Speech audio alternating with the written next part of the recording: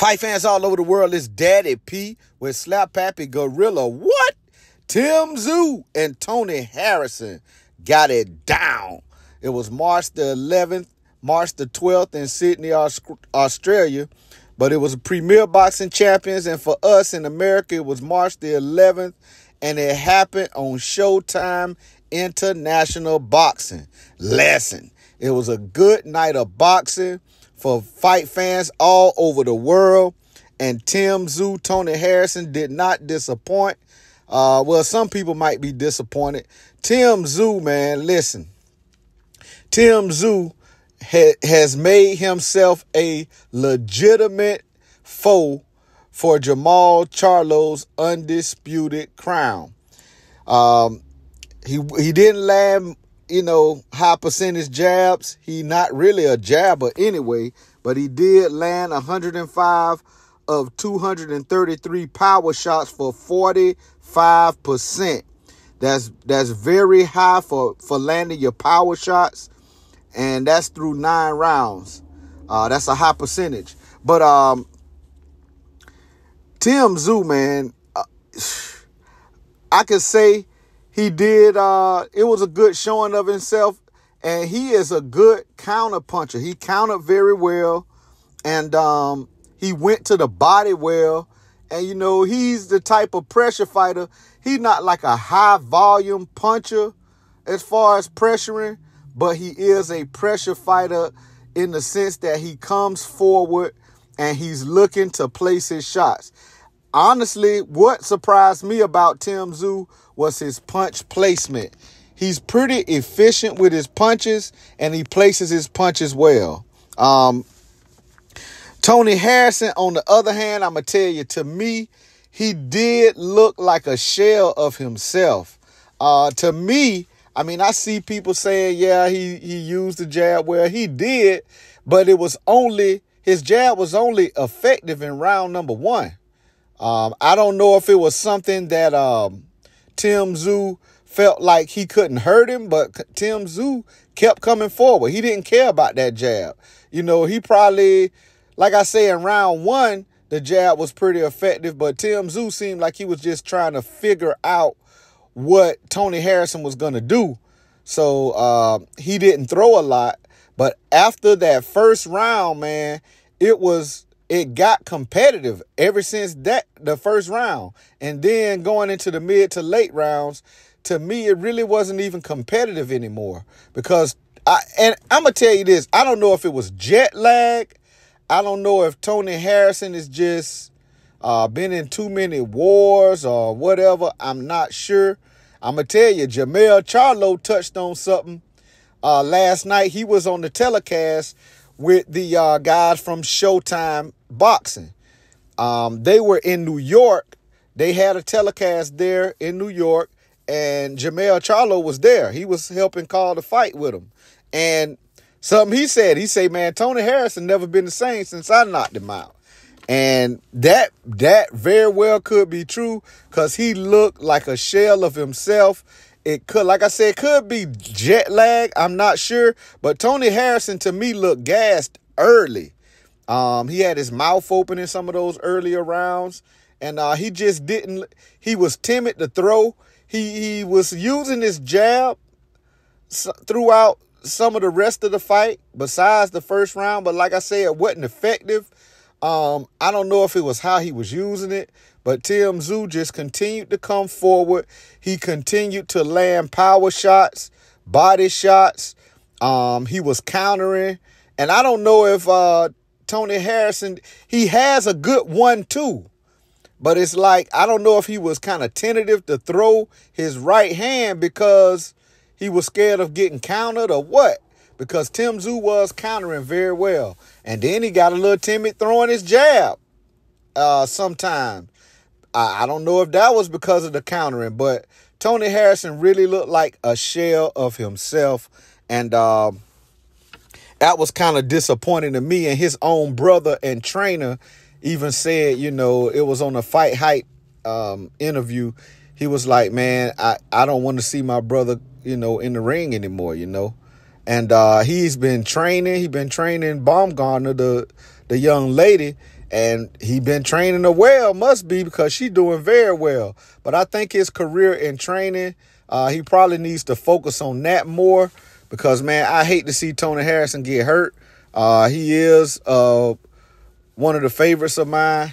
And, you know, I just don't want to see him get hurt, man. But he really looked like a shell of himself. Now, it could, like I said, it could be jet lag. People take that for granted. But, you know, Australia is like halfway around the world, man. It's like a total difference, not like a time zone, a couple hours. It's like, you know, it was Sunday, you know, when the fight was going on in Australia, and it was Saturday night, you know, for us when we were seeing it. So, I mean, you know, that's a lot of jet lag. Your body has to get used to that time cycle. You know what I'm saying? And maybe his body just didn't acclimate or whatever. And maybe he was a little tired from that. And the reason why I say that too is because Tony Harrison usually have good footwork. And it's not making excuses for him. I'm just saying he looked like a shell of himself, because he usually is a little more active in the ring, moving around, using lateral movement. He didn't use any lateral movement that I remember. I'm going to go back and watch it again, but I didn't see him using lateral movement. And he stayed up against the ropes a lot, like he was trying to counter, like he was trying to set traps for Tim Tszyu, but he just could not get off, you know? He couldn't get his shots off. So he was just along the ropes, and Tim Tszyu, that's where he likes for his opponents to be. So it's like he fought Tim Tszyu's fight, and he usually doesn't do that with fighters.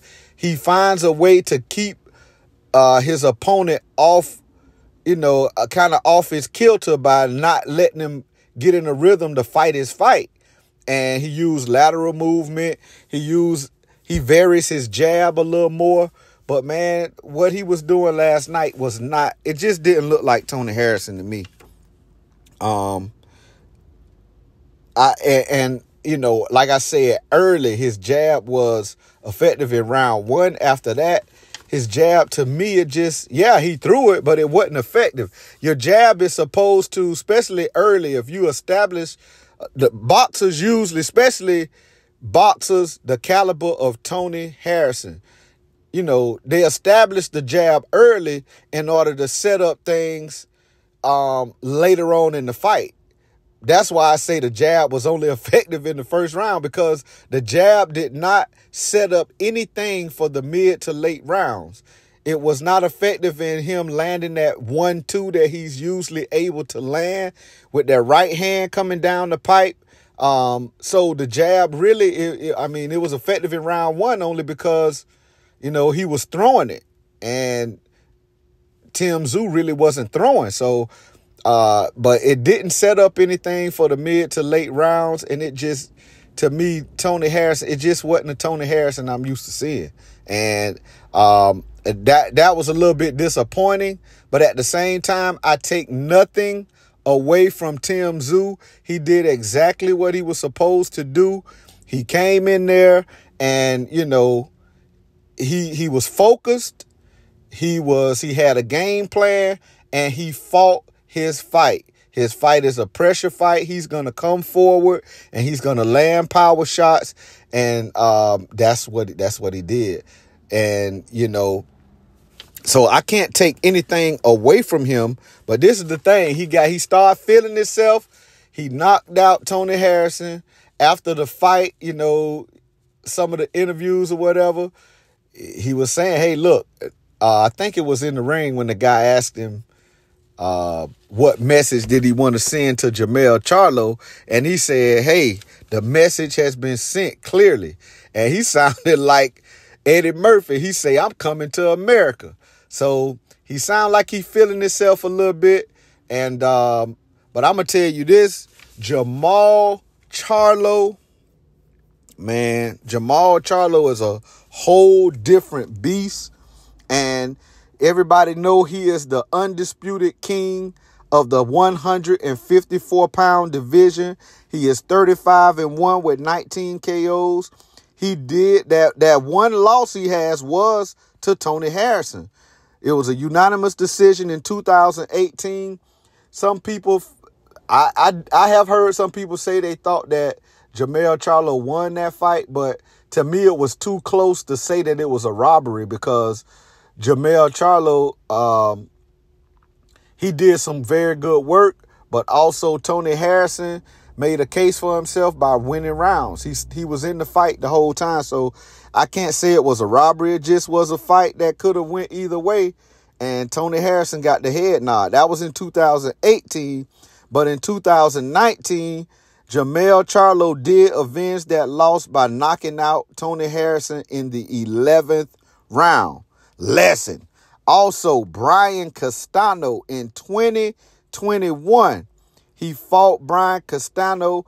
It was a draw. It was a split draw.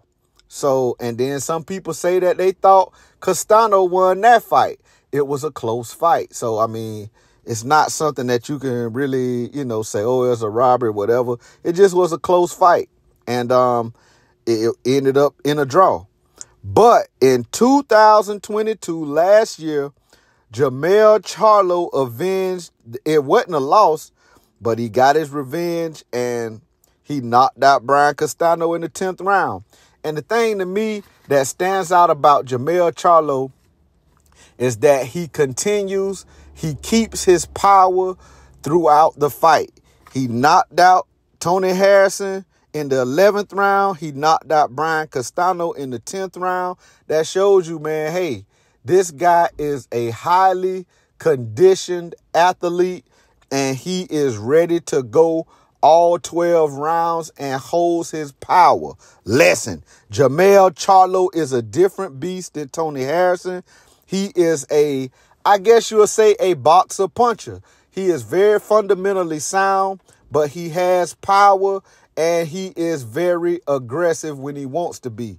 Sometimes, and he's the type of guy, man, look, he can box you, he can fight on the inside, or he can just, come after you, But he is a totally different beast. So you got to be careful when you mouthing off at the 154-pound King, Jermell Charlo. But, hey, I take nothing from Tim Tszyu. It was his night last night, so my hat's off to him. But, hey, man, when you come to America, man, Jermell Charlo is a different beast. And Jermell Charlo said as much on the telecast with the Showtime guys, Brian Custer and all them guys. It was a real good little telecast, them calling the fight, and Jermell Charlo being there.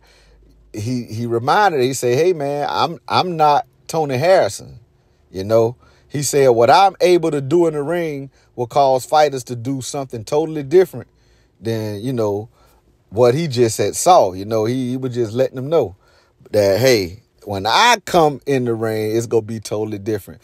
But, hey, man, this is Daddy P with Slap Happy Gorilla.